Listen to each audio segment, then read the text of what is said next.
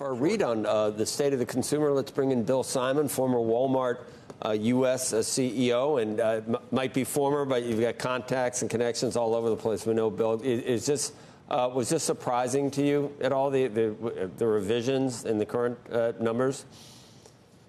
Hey, good morning. No, not really. I think, sort of matches what I'm hearing.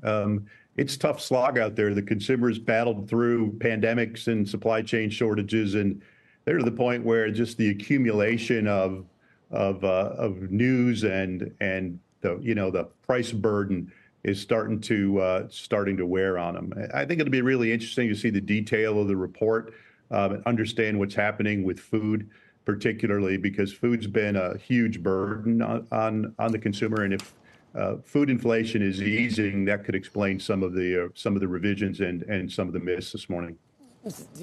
I guess the Fed at this point, if you were to advise them, would you say that you are seeing the lag effect that we've been waiting for so long with the higher rates? And does this make you feel confident that where we are right now, it is restrictive, where interest rates are to the economy?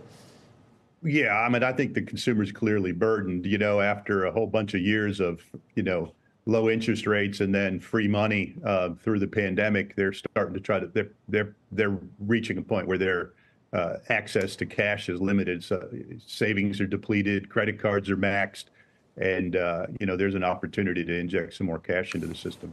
Is it, in terms of who we're talking about, a low income, medium, I guess luxury is holding up as it usually does, better than most?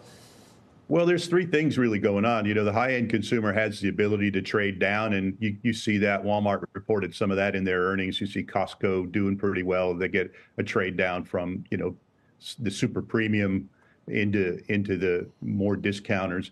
The lower end of the economy, look, they struggle all the time. So the struggle's not new to them. And I think where the real difference is, where the real pain's being felt, is in the middle of the economy, because they don't have as much ability to trade down. Many of them, most of them are already shopping discounters, trying to find the best value. And then it's sort of their cash becomes restricted and their ability to maneuver gets limited. And I really think that's where the pain is, in the middle of the economy. Middle and lower. But we just had, that's the same people affected by inflation now affected by the slowdown. They got to come in and go on. It's not good. Right. Exactly. Exactly.